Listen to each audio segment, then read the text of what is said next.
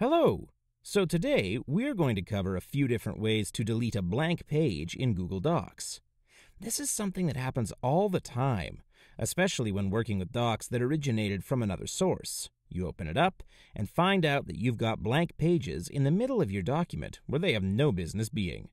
Well, the good news is that deleting blank pages is a pretty straightforward operation, and we should be able to help you do it in a variety of different ways. So the first way is going to seem pretty simple, but you'd be surprised how many people don't try it. So before you try anything more involved, just put your cursor at the end of the text on the page before and hit delete. In some cases, this will work perfectly.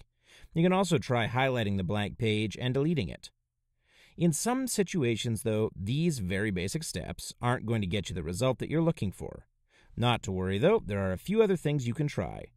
First, head up here to the Format menu. Scroll down to Line Spacing, and then click on Custom Spacing. What we're looking at here is the line spacing after a paragraph. Essentially, if you're telling docs to insert a certain amount of spacing after a paragraph, it could be creating a new page at the end of your document where you don't need one.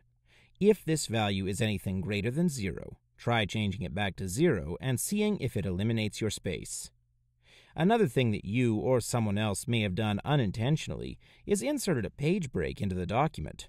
If that's happened, you can try and delete the page, but you won't have much success. You're going to then have to remove the page break like this in order to get rid of that extra page. Finally, adjusting the margins can also sometimes solve the problem. You need to go to the Page Setup menu through the File item, and then go here to adjust your margins. The problem is often that the page is trying to insert too large of a margin on the bottom. So just shrink that down and you should be back to the correct number of pages in your document.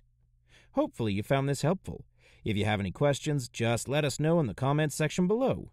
Thanks for watching, and have a great day.